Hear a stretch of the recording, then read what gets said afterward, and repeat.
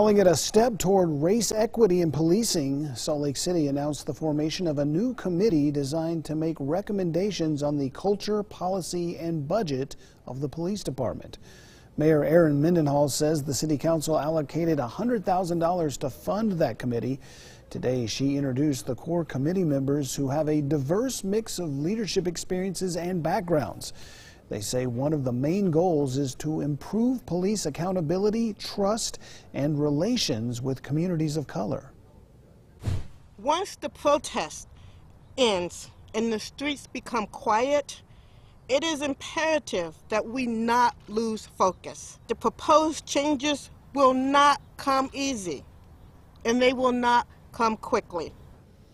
Once or twice a month, the commission will provide updates to the mayor and city council, which could include policy recommendations that can be implemented in the short term.